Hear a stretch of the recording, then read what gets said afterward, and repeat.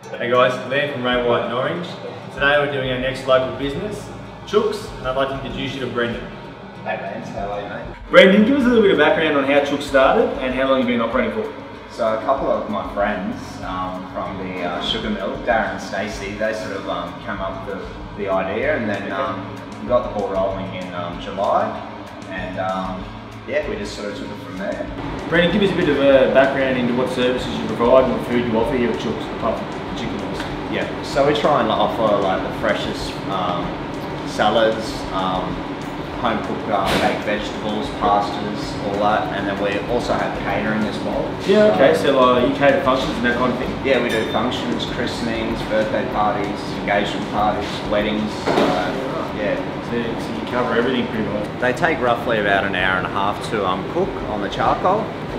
So cooking with the charcoal just sort of enhances the flavour, brings out the charcoal flavour into the chicken.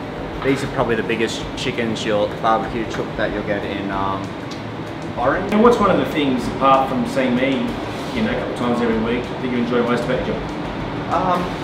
It's good working with like great staff and all that, meeting all the locals coming in, having a bit of chat with them. It's good. So, very good. Yeah. Guys, thank you for watching today. I hope you've enjoyed the video of Choox with Brendan here.